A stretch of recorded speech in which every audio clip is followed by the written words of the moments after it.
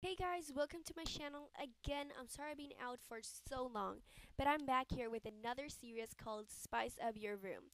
Every week I will upload a new little video about how to spice up your room with some color and some decoration. So today I'm going to show you how to give some color to your wall. Number one, if you painted your wall neutral like I did, like you see those people painting a neutral color, you don't need to be afraid to add a little bit of a color like bright pinks, bright yellows, bright blues.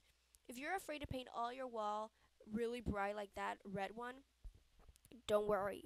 Keep it neutral, but remember to put like a nice decoration or a picture or something that has bright colors like this picture I have here. I got this really pretty picture, like really inexpensive. OMG, my wall got some really great color. My number two, just add some really small little pictures around the room, like colorful ones, because that will make your room look bigger and just nice and vibrant. So guys, this is all for today. I hope you guys enjoyed this video.